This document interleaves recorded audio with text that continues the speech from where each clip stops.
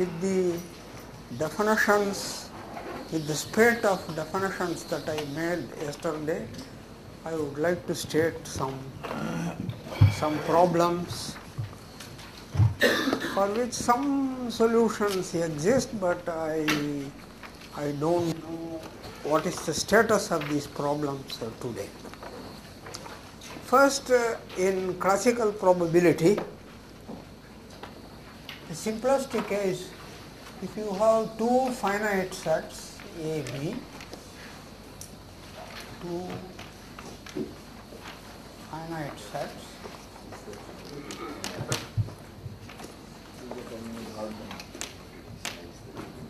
then PA is a probability distribution in A and PB is a probability distribution in B. It simply means PA of x greater than or equal to 0, sigma PA of x belonging to A, that is equal to 1. That is a probability distribution. And then consider all probability distributions PAB on A cross B, that is the joint system, right? These are classical systems, and then on the Cartesian product PAB, such that PAB has marginals,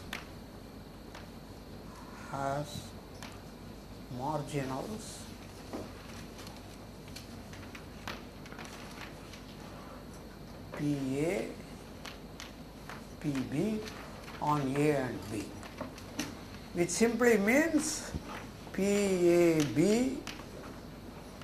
x comma y sigma x belonging to A,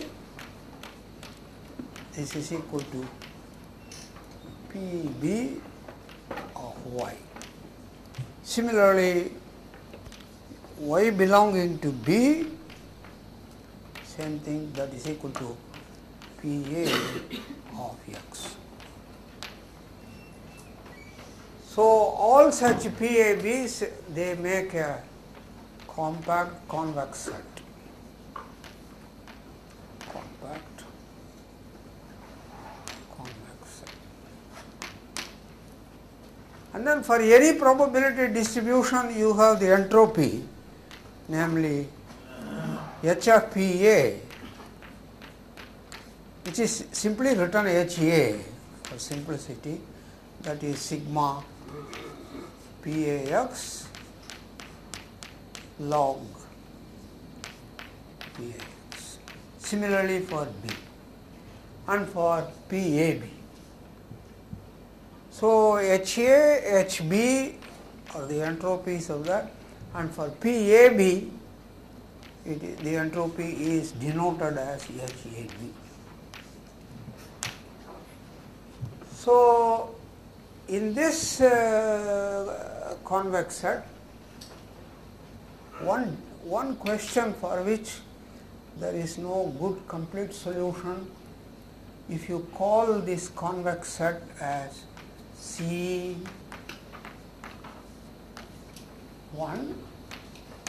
what are the extreme points?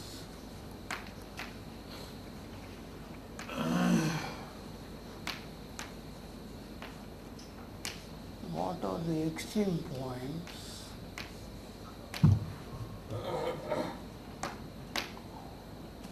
for this convex set? Into what is minimum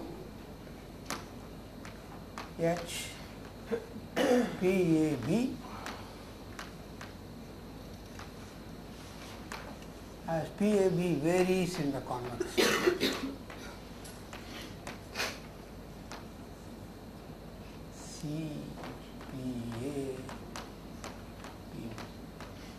So that means PAB should not be spread too much. Its support has to be small, and can one find, if not the exact value of the minimum, can you find some inequalities, estimates, and this is some kind of programming problem also. and computer buffs can also make practical experiments with them. And of course, the case when A equal to B and it is uniform distribution, it was solved by Birkhoff and von Neumann around, I think in long ago. Von Neumann solved it in the context of context of game theory, and Birkhoff in the context of linear algebra. But that is the only case, and there the minimum will be attained at an extreme point, and then the extreme points will be finite in number, and one would like to know how the entropy varies on the extreme points. And in other words, the two systems A and B have to be tightly packed to make a joint system. That is, they have to be tightly entangled. How tightly one would entangle, and this problem we may throw some interesting concepts while in the attempt to solve the problem. And there is a corresponding quantum version.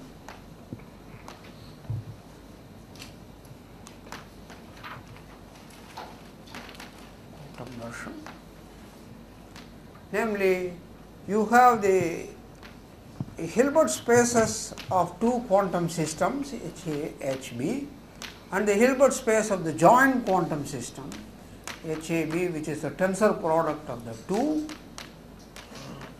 HA tensor HB, and you are given two states, rho A here and rho B, and with their von Neumann entropies, S rho A, S rho B, with respective von Neumann entropies.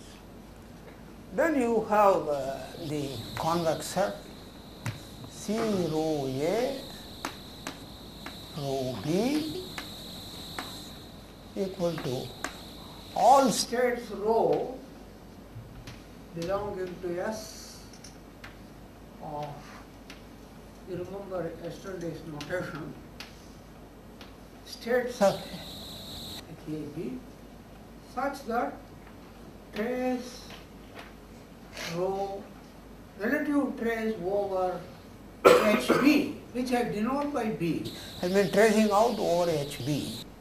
This is equal to rho A, and similarly tracing rho out over A, that is equal to rho B.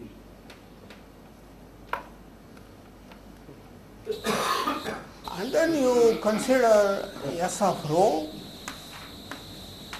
in this convex set, and what is the minimum of this rho when rho runs in C rho A.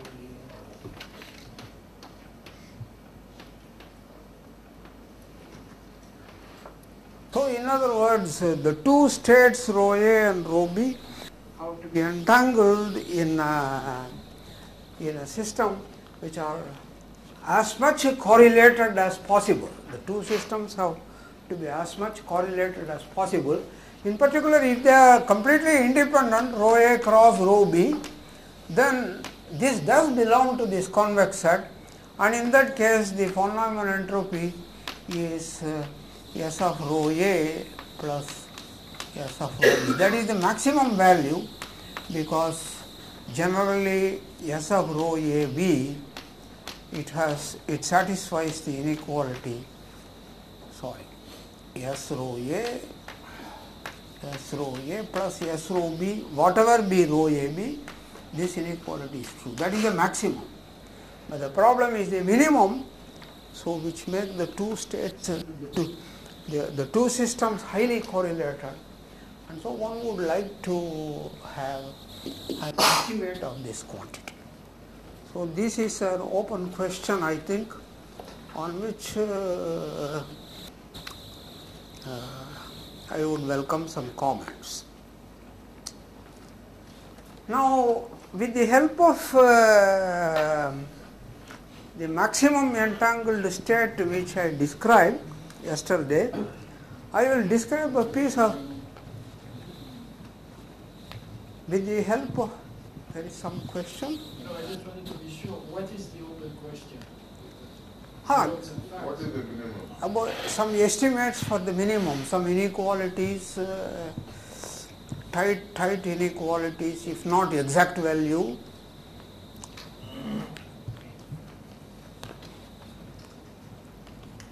In fact, even the case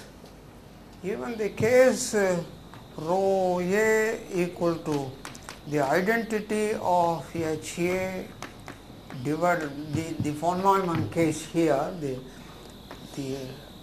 dA being the dimension of HA and rho B equal to identity of HB by the dimension of dB. Even in that special case, what is the solution to the von Neumann problem? This is the analog of the uniform distribution. There's not even a conjecture? There should be a conjecture. Huh? Isn't there a conjecture? There is, I had reported some progress, but at the moment my memory is failing. Maybe if I can have access to this paper, I can tell tomorrow. This is in the annals of the Institute of Henri Poincaré. Immediately there was a memorial issue for Paul-André Meyer where I had written something, but there is one mistake also in that paper. But the estimate is correct and proof is right, but there is but the proof can be set right by making use of the Araki-Lieb inequality. You can get a lower bound. But about the extreme point set, I have some comments, and but I don't at the moment I don't remember what is the exact theorem I had proved. Right.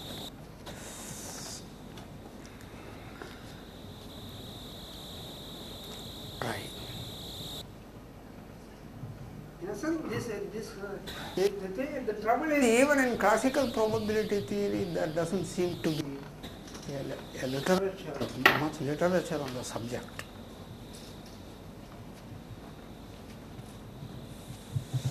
Right. Now, I would like to indicate a small piece of technology which became popular when the theory of quantum computing, communication, etc. began their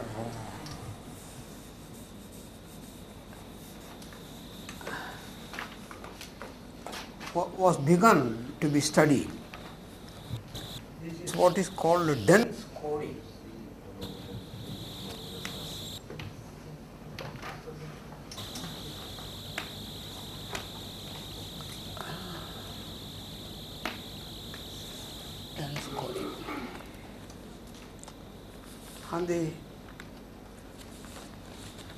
Let me take the case of two systems which have the same dimension, say H tensor H,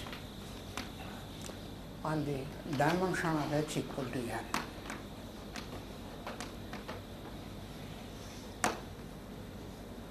Now, if you take BH is also a Hilbert space, and between any two operators x and y, the scalar product being trace x transpose x adjoint y. That is the scalar product.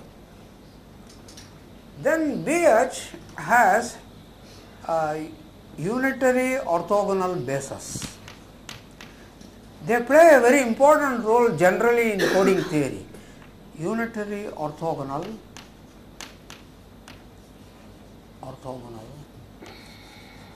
basis. In other words, BH admits a family of unitary operators. The dimension of BH is n square, so alpha varies from 1 to etc. n square.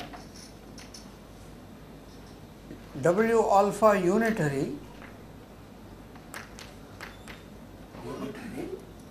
and the scalar product trace W alpha dagger W beta equal to n times delta alpha beta. Because when alpha equal to beta, this is identity, so trace of identity is n, which is the dimension of H. Such a thing, such an object is called unitary, or it is in coding theory it is called unitary error basis. Once you have such a unitary error basis, you can construct what are known as EPR states. EPR state.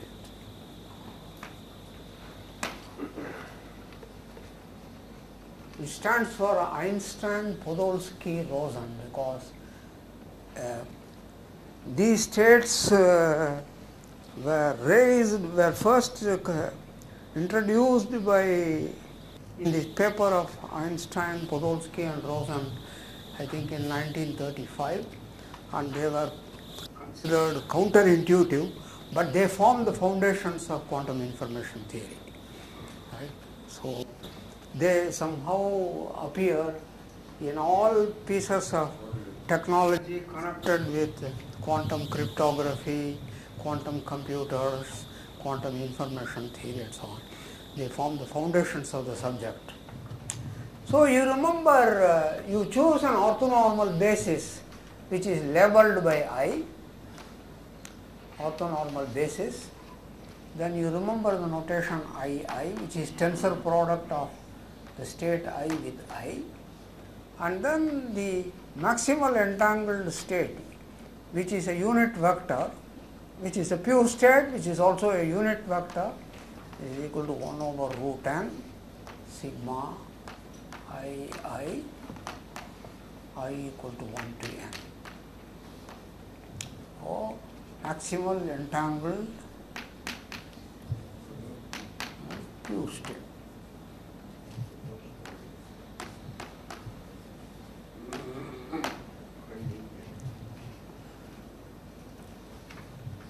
Now you consider C alpha, this is 1 by root n, I equal to 1 to n. You apply W alpha in the first, right? W alpha applied to I,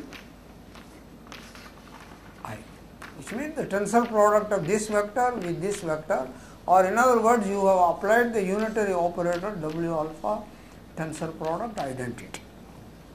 But one says you are applying the unitary operator on the first system. There are two systems and you are applying W alpha on the first system. Now, now a simple algebra shows, because of this condition, so here is a elementary algebraic exercise. Use this condition to show that C alpha belonging to alpha equal to 1, 2, etc. n square is an orthonormal basis for H tensor H, and each one of them is maximally entangled. Each maximally entangled.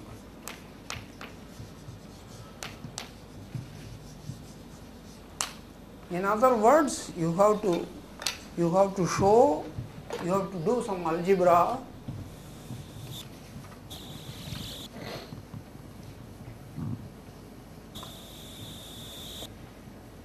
Very elementary, namely trace either on the first copy or the second copy of H of C alpha. The pure state means this one-dimensional projection operator, that is the state, and that is equal to identity of H divided by the dimension. I have chosen the dimension to be M because that is maximum entropy. The entropy being log n. That was our definition of maximum amount of entanglement. This basis is known as EPR basis. EPR basis. If you have these pure states available, yesterday I also defined the notion of measurement. Combining these two, the EPR basis and the notion of measurement, you can communicate messages. It is essentially unique, is it? EPR basis. Huh? No, unitary equivalence, is it? EPR basis.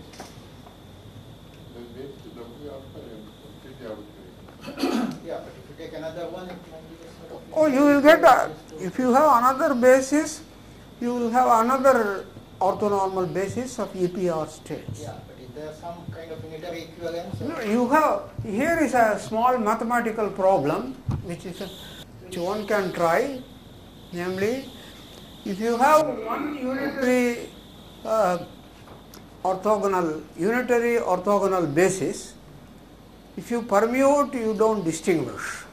If you multiply each one by a scalar of modulus unity, don't distinguish. And similarly, if you change W alpha, gamma dagger, don't distinguish between the W alpha basis and this basis. Up to this equivalence problem, classify unitary orthogonal basis. And this throws many interesting surprises, right? So, but don't you need, for existence, don't you need the dimension to be a power of 2? Dimension of the Hilbert space? the dimension of BH is n square. Yes, but for existence of basis. Oh, existence of basis. Oh, I will give you an example. No, don't you need the Pauli matrices and so on, so power of 2? No. Just the values and the permutations you... For example, you one easy way to construct such examples of... Oh, yeah. Okay, I will give an example of such unitary error basis. For example, if you take two dimensions, C2, H is equal to C2, then sigma naught, sigma 1, sigma 2, sigma 3. This is a unitary orthogonal basis. Similarly, if you have, if it is dimension n, identify it with L2 of Zn. And then here you look at the translation and multiplication operators, right? Namely, UA applied to x is equal to x plus a, and then VB applied to x is the character. I'm getting the character B evaluated at x multiplied by x, because Zn and its character group are same. So if you view the character B evaluated at x, and So if you consider UA multiplied by VB, these are the while operators for that abelian group, and that gives an example of a unitary error basis. If you put two different group structures, then if the groups are not isomorphic, the two unitary error bases constructed this way, they are also inequal, they are inequivalent. So there is a problem here. Of course, it leads you to more questions. Classify the unitary error bases, and can you introduce from the language from the point of view of communication theory, can you introduce a notion of economy of the basis and order them? So these are questions which are vague, but on which I think some thought should go in.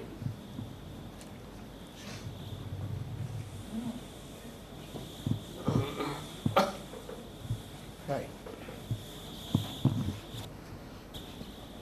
So how does one use EPR basis in communicating messages? So my messages are n squared in number, n squared messages,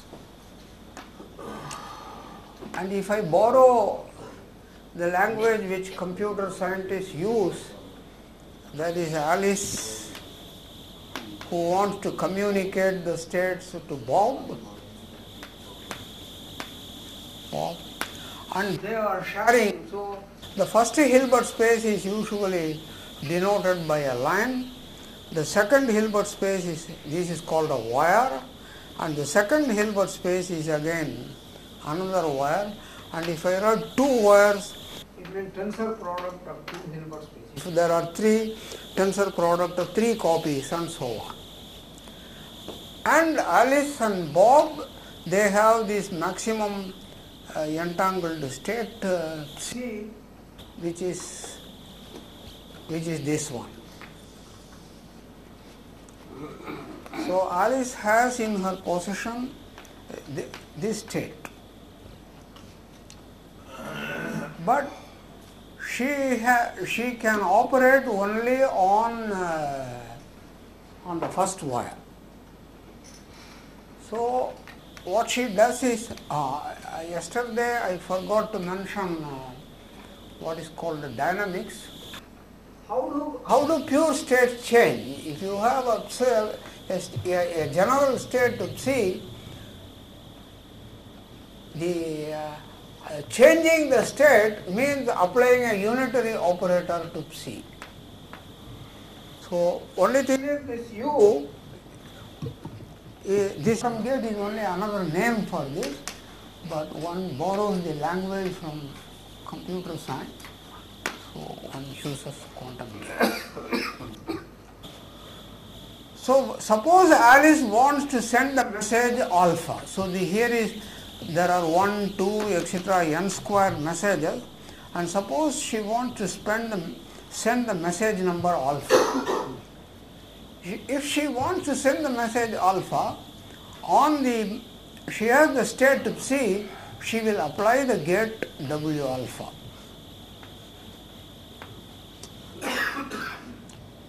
So what will be the output? The output will be on the tensor product of the two Hilbert spaces. The output will be C alpha.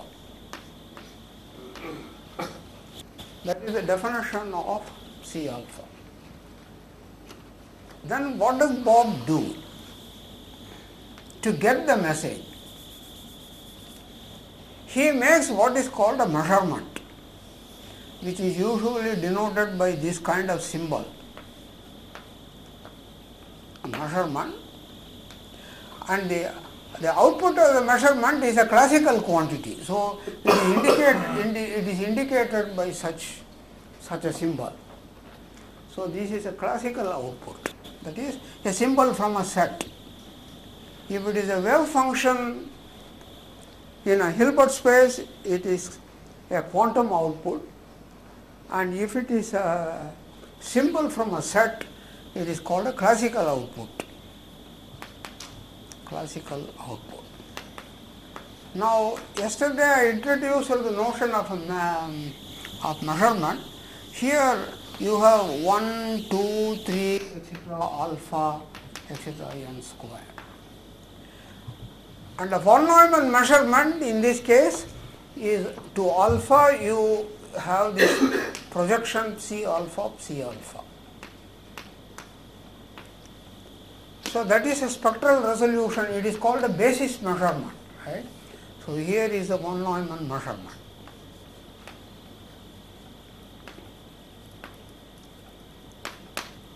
Already the system is in C alpha. So if you make the measurement, because it is already in C alpha, you will get the message alpha with probability 1, right? Because this is the projection P and the state is C alpha, C alpha.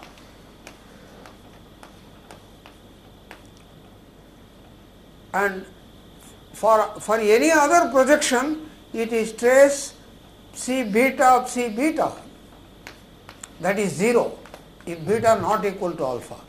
But if beta equal to alpha, you get 1. So you will get ultimately the output you will get alpha with probability 1. So what Bob will receive, the classical output will be alpha with probability 1. So if Alice sends alpha, by applying this gate on the maximum entangled state, and if Bob makes this von Neumann measurement, he will get the classical output alpha. And what will be the state he will get? It is again C alpha. It won't be C, but now the collapsed state will be C alpha. This is an illustration. So n squared messages can be transmitted, can be communicated by Alice to Bob if such an EPR basis is available. So usually this is given as an illustration of the power of the EPR basis. Okay, you can read more about these things in the book of Nielsen and Chuang, and also I have written some TAFR lecture notes.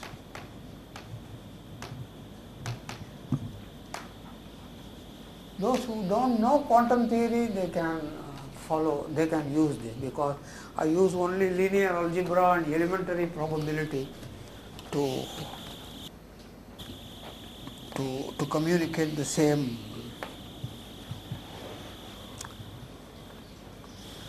And I have also included a detailed proof of the Shor algorithm for factorizing an integer into its prime factors using a quantum computer. So it is quite some fun to work with this. How to transform the problem of factorization or positive integers into the prime factors using unitary operators and the dynamics of unitary operators in this kind of circuits. Right? That was a great discovery made by Peter Shor in 1995, for which he received the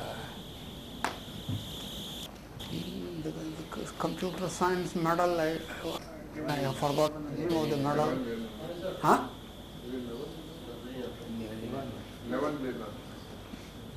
And Nevan Lena Prize in the Berlin Congress. Right?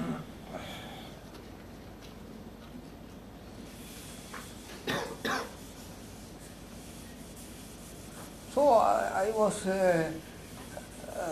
learning quantum theory and quantum probability, and when I saw this paper and the algorithm, I was completely surprised that there is a lot within unitary operators and dynamics of unitary operators, and the number theoretic problem is contained in the language of circuits. Another interesting problem here I would like to state before going.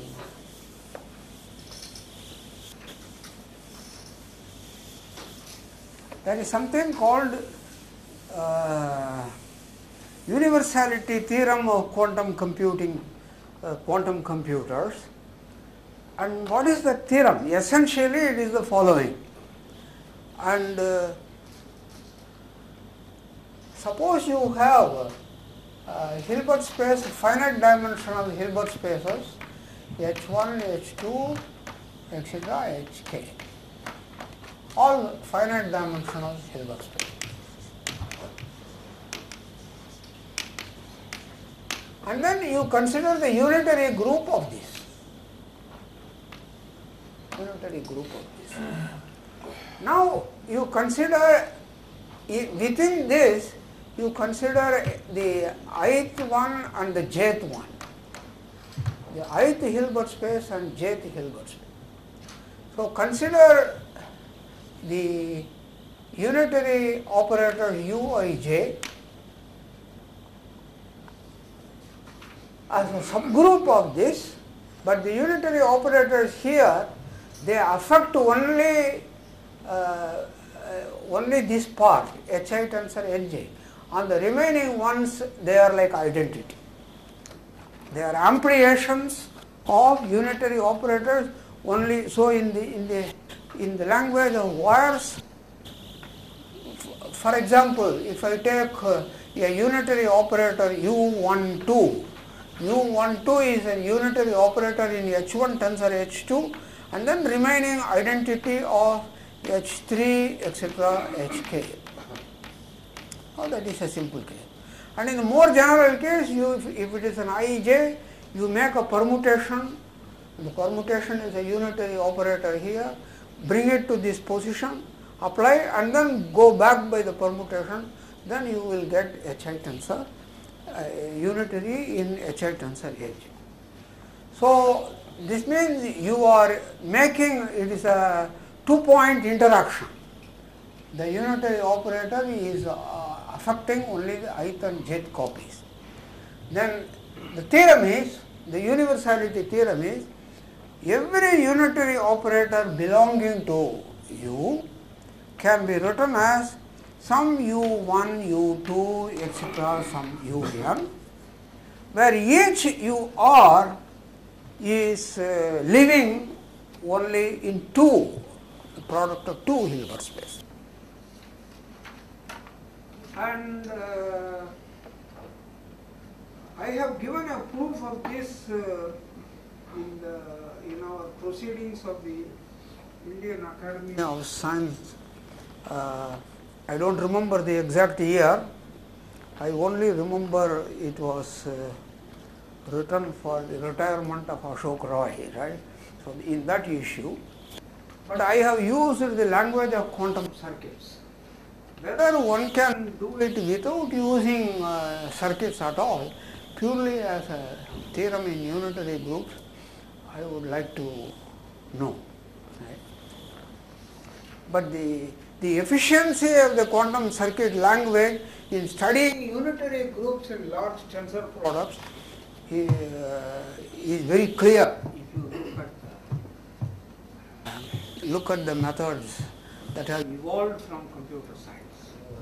Was there a bound on the length? Yes, same question. About the length, that is, of course, here it is exponential growth with the k, but because you are considering an arbitrary unitary operator. But if it is a very special unitary operator, then you can use the special properties of that and reduce the growth. And that is precisely the problem of polynomial time algorithms. Right? minimum number of, for example, if you want to perform addition, multiplication, division, arithmetical operation, how to use a minimum number of unitaries to arrive at the result, or finding eigenvalues of a matrix. In these things, how to use minimum number, and Shor's achievement is that there exists a polynomial time algorithm for factorization of an integer into primes. Right. So I have digressed a little more than expected.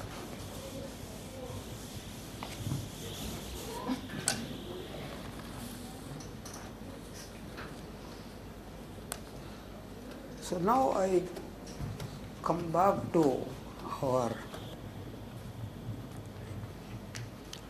about the unitary orthogonal basis. I want to explain an example, and from this example gives rise to a problem, but I think the solution of the problem lies in algebraic geometry, which I don't know. So, but here in this institute, some one of you, because there are good algebraic geometers here, so with their help you may be able to solve in a nice way. So let me explain my special construction. So what is the problem? The problem is I consider, say again, H1 tensor H2. Problem: construct subspaces S contained in H1 tensor H2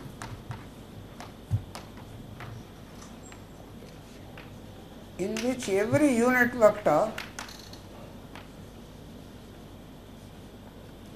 of S, every psi in S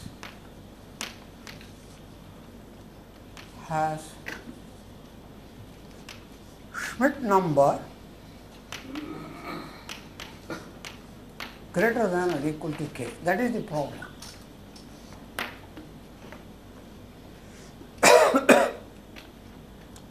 So I will explain a construction for the case k equal to 2. Example.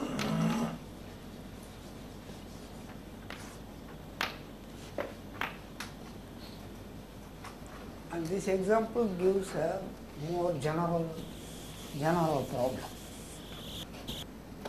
I would like to describe this problem.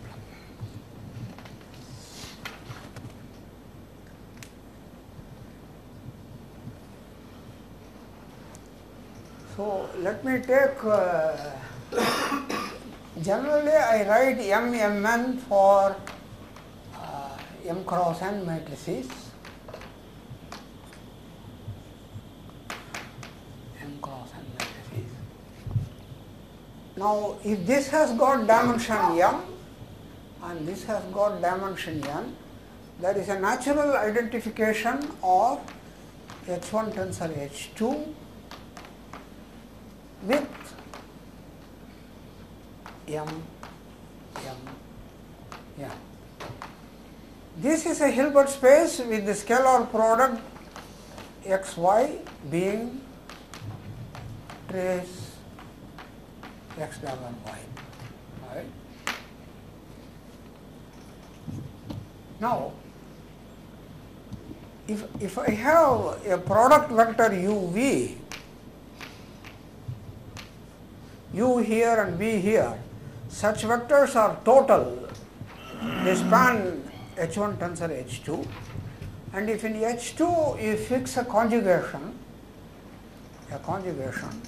then you identify it with u, and then because this is now made into a bra vector, so to remove the anti-linearity of that, you identify this. So you define this correspondence J, And you can check easily that gamma j is scalar product preserving. Is scalar product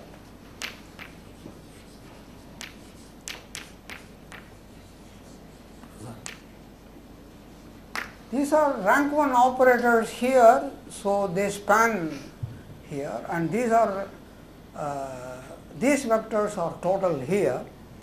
So this correspondence is scalar product preserving. So gamma j extends to a unitary isomorphism between the two. And if you do this, an elementary exercise, the Schmidt number, we used the singular value decomposition. So from that it will be clear the Schmidt number of C being in H1, H2 is also equal to the rank of the matrix gamma j applied to C. Oh, that is an exercise in notation, exercise in notation and linear algebra, right?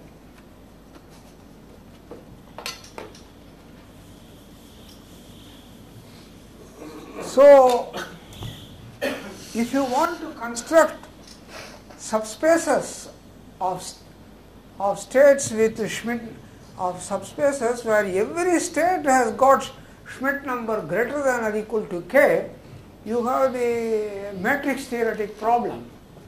So the general problem reduces to the following, namely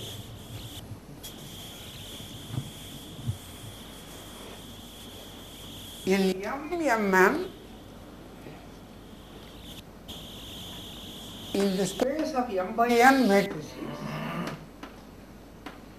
in this construct subspaces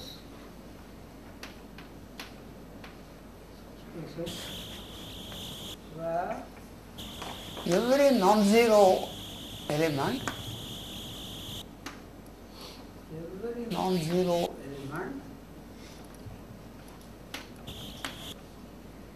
has rank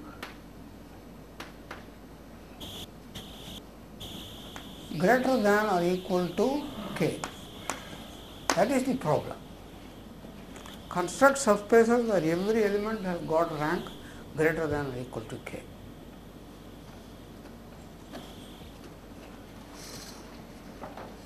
So,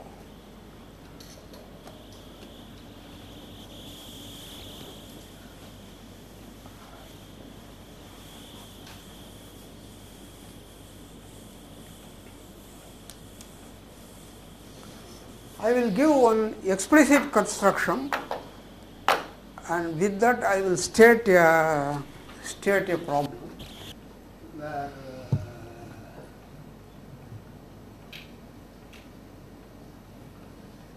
you need some yes. hypothesis on the dimension of the subspace. Huh? What kind of subspaces you want? Should it be large or? Yes, you naturally you would like as large as possible, right? As large. What is the maximum possible dimension? So that is why it comes down to some algebraic geometry. What is the maximal dimensional subspace with this kind of property? So you have asked the right question. So what is maximum dimension S? Yes, a subspace. Okay. Every non-zero element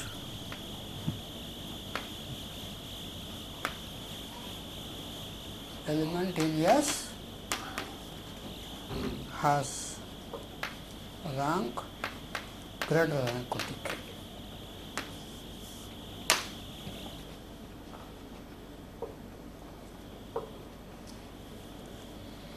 So, but first let me give a very elementary construction for the case k equal to 2.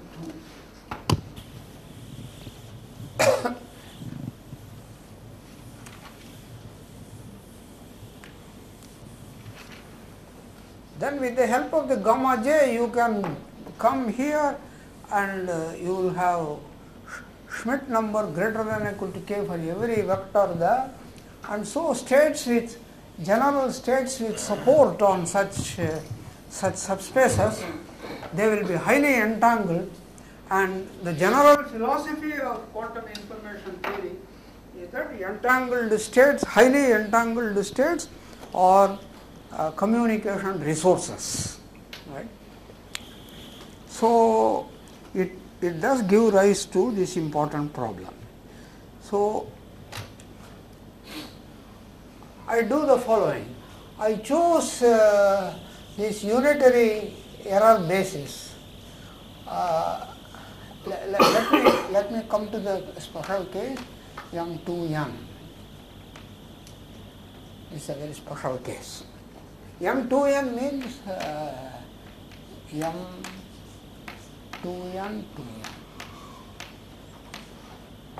So whenever I write Mn, that means M, that is square matrices.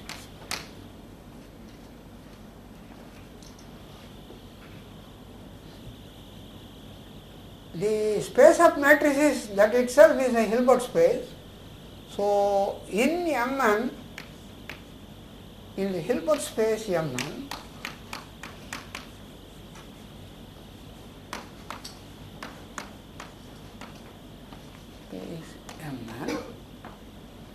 consider the following self-adjoint operator phi,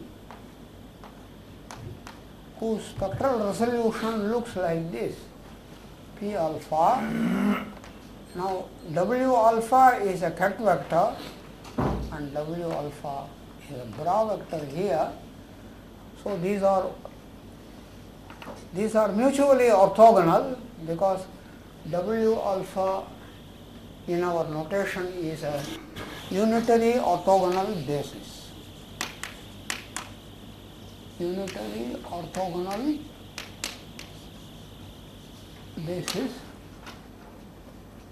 alpha equal to 1 to n square, 1 to n square, because I am using Mn. P alpha greater than 0, P alpha is distinct, so that the eigenvalues do not have multiplicity.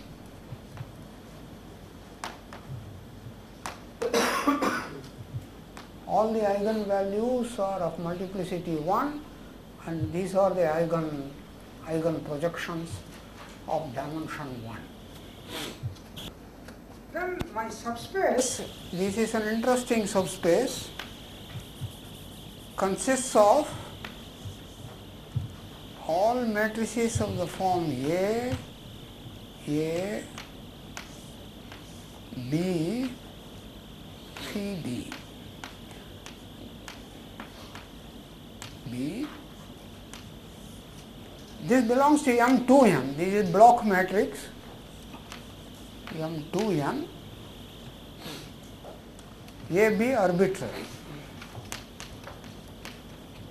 AB belonging to Mn arbitrary.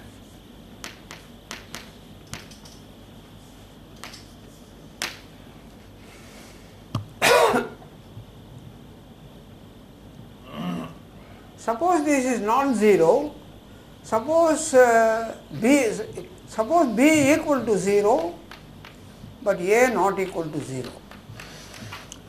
So you have A and 0, 0 here, so its rank is greater than or equal to 2. Or A equal to 0, but B not equal to 0, but note that phi is a positive, self-adjoint, non-singular operator, non-singular. So if B not equal to 0, phi B not equal to 0, these two are 0, so again rank is greater than or equal to 2. So in these two cases, the rank is greater than or equal to 2. Suppose A not equal to 0, B not equal to 0, that is the remaining case.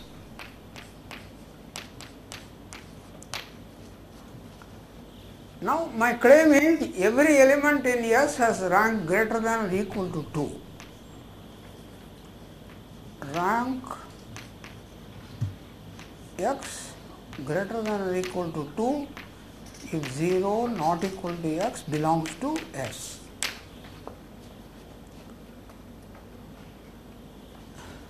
Suppose I denote this by X. Suppose rank X equal to 1. Because A not equal to 0, B not equal to 0, X is not equal to 0. Suppose rank X equal to 1, we will arrive at a contradiction. If rank X equal to 1, then you can write this as UV, this is a one column vector multiplied by one row vector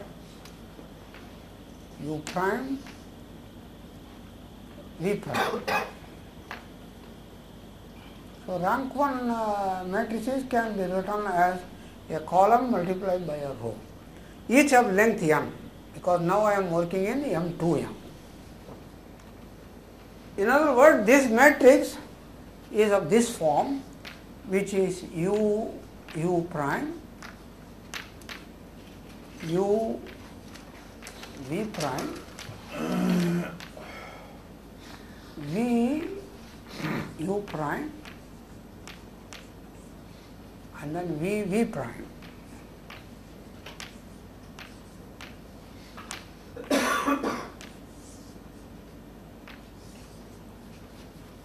But because this is A, you have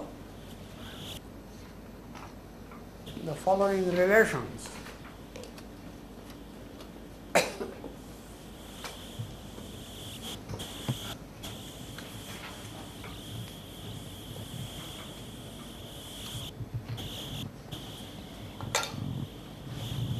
We have U prime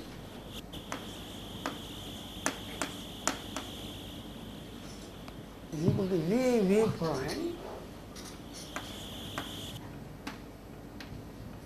that is equal to A. But A not equal to 0, so all the vectors U prime, V prime, they are non-zero. And phi of V U prime, this is phi applied to this equal to this, because this is B and that is phi of B. So phi applied to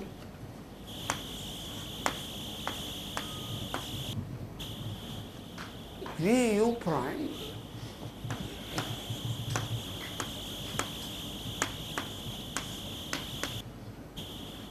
is equal to U V prime.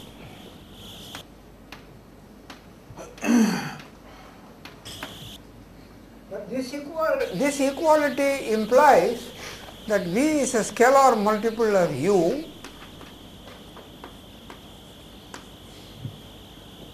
and V prime is a scalar multiple of U prime.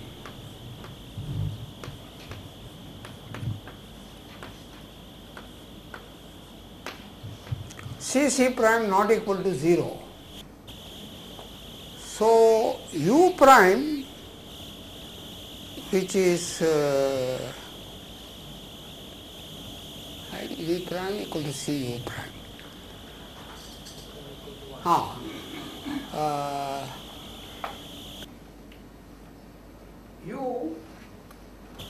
U equal to some C inverse V, this is C inverse V, but V prime is C prime U prime. That means phi applied to this is a scalar multiple of the same vector. In other words, this is an eigenvector for phi. That means phi has a matrix, a rank 1 matrix as an eigenvector. Phi has a rank 1 matrix as an eigenvector. But all the eigenvectors of phi, they are from the unitary error basis, W alpha. So there is a contradiction. So this is impossible. So every element which is non-zero here has rank greater than or equal to 2. But something remarkable happens now.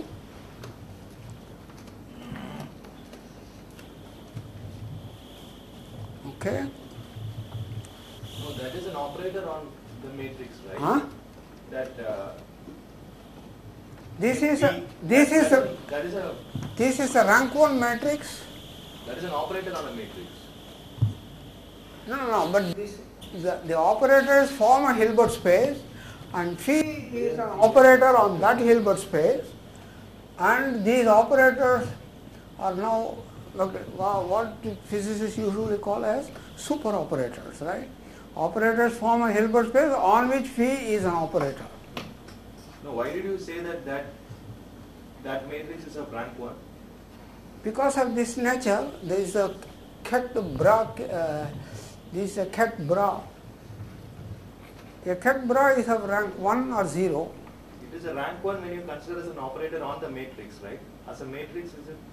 Oh, okay. No, this is an element of this Mn.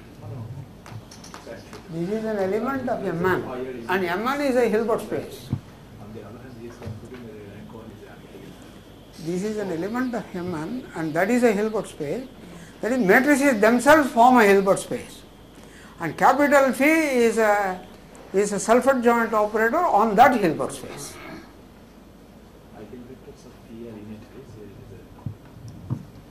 Okay. Now, in the Hilbert space, you look at the orthogonal complement of S, right? In the Hilbert space M2n, you look at the orthogonal complement of S. So, an element here will be of the form, say, some K, L, M, N. And this is orthogonal to every element of this form. So, we have trace of the adjoint of this, trace K dagger, M dagger, L dagger, N dagger multiplied by A, B, B. This is equal to 0 because this is an element of the adjoint, which means a trace of K dagger A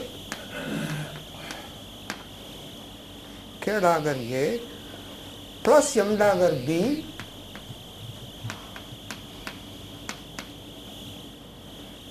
plus L dagger phi B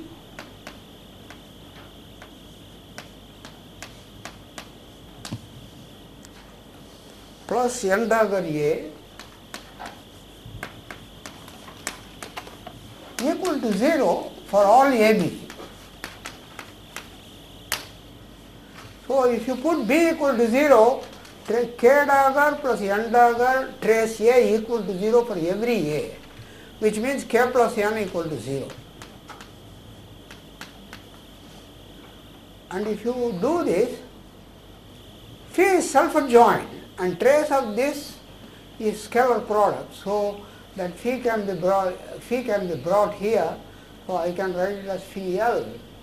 So I have trace M plus phi L dagger multiplied by B, that is 0 for every B. So M plus phi L is 0. So any element in the adjoint is of the form k, n is simply minus k,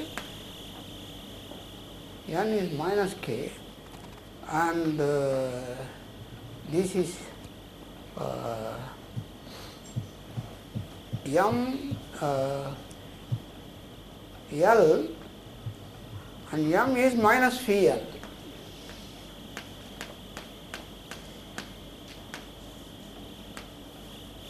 So you see, it is more or less of the same form, only some signature is different and the order is different. So the same argument implies every element in the S perpendicular also has Schmidt rank greater than or equal to 2. So here comes an interesting property, namely the space of 2n by 2n matrices M2n is a direct sum of S plus S perpendicular, where rank x greater than or equal to 2 for every 0 not equal to x, either in S or in S perpendicular. This is the property you get. So that is an interesting algebraic and geometric configuration. So there comes the question, there arises the natural question. Rank, you mean superior equal to 2? Rank more than 2? Sorry. 0 for 2. Rank x greater than or equal to 2 for every x in S union S perpendicular. So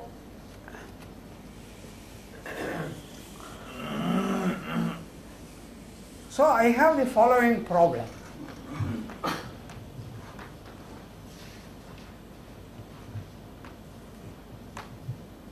MNN, decompose it as S plus S perpendicular, where rank x greater than or equal to R for every x in S, and rank y greater than or equal to S for every 0 not equal to y belonging to S perpendicular.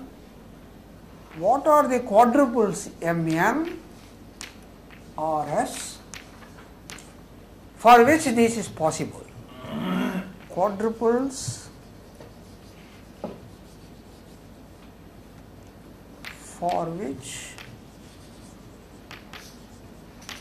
this is possible.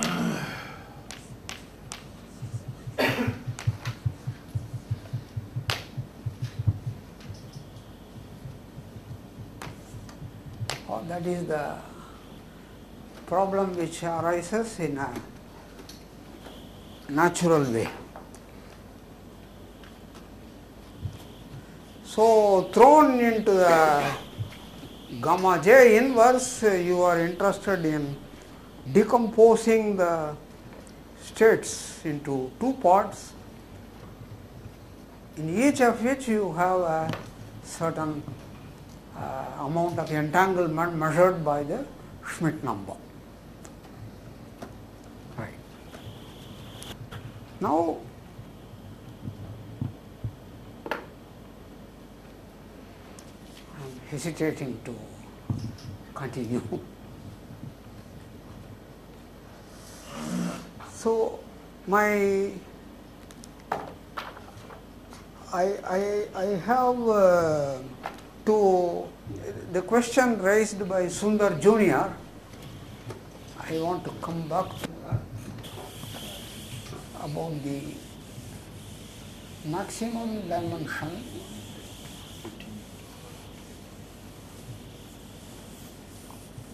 of subspaces where the minimum where the rank is greater than or equal to a given k. So first thing is to examine this variety of matrices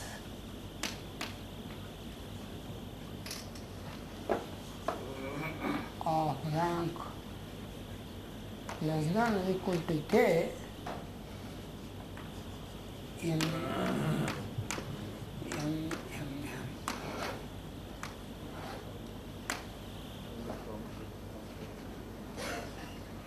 The dimension of this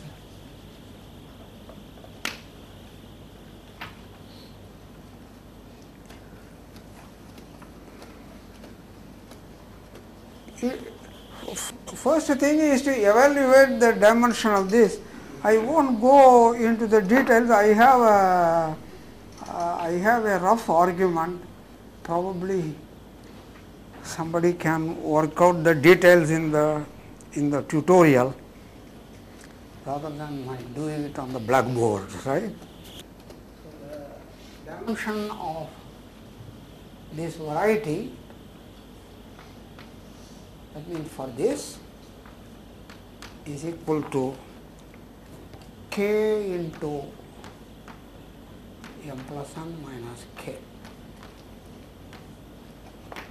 But it may be better to have some tutor from algebraic geometry and work out these details. Right. Now, this is what algebraic geometers call as a typical example of an algebraic variety, because rank less than or equal to k means all minors of order k plus 1 should vanish, so it is simultaneous zeros of several polynomials, right? So they should be able to do it in their tutorial work. Now let me denote this variety by Sk. But now let us consider the subspace. Let L be a subspace where L is a subspace of MMN. Every element not equal to 0 in L has rank. I have put here less than or equal to k, so this is greater than or equal to k plus 1. This is a subspace.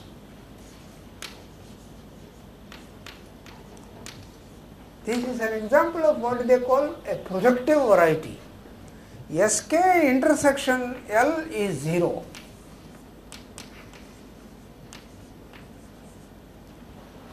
This is not a subspace, but nevertheless, by a theorem in algebraic geometry, again, the dimension of Sk plus the dimension of L is less than or equal to the dimension of the whole space, which is dimension of M, comma n, which is Mn.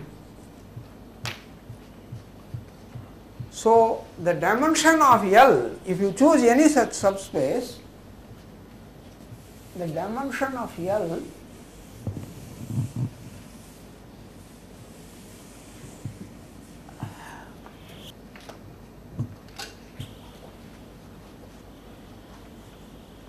dimension of L is less than or equal to Mn minus m plus n into k plus k square from here, which is m minus k into n minus k. So this is true. Now I am tired. Tomorrow I will tell you in the beginning of the program tomorrow. So there exists an L naught of this kind,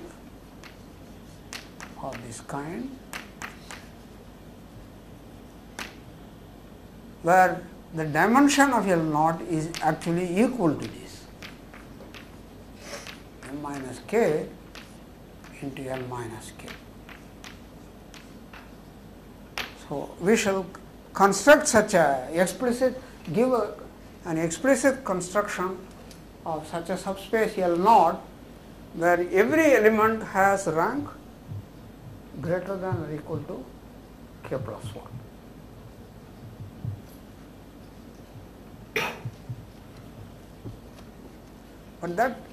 But about its orthogonal complement I cannot say anything, because these constructions are quite complicated. What happens in the orthogonal complement, I won't be able to say anything. But I will give you a reference, many parts of which I am not able to follow because they use many theorems from algebraic geometry, but young people here should be able to make good progress. And there are some mistakes also in this paper. So it is a good paper to read. It has good results. And also mistakes. So it is K.R. Davidson,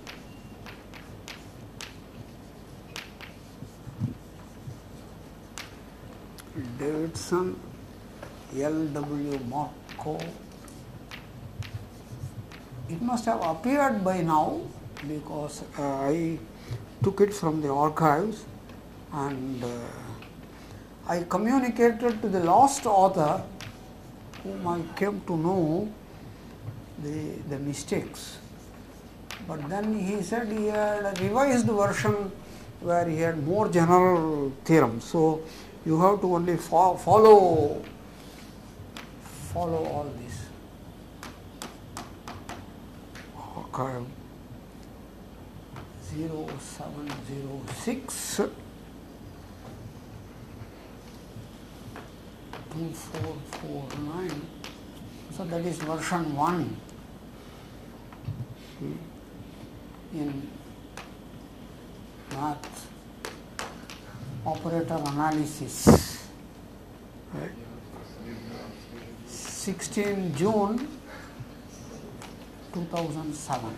So there must be more improvements, but there is a lot of nonlinear analysis, so algebraic geometry about pencils of matrices here. So it is a independent reading, but it has a lot of value for entanglement theory.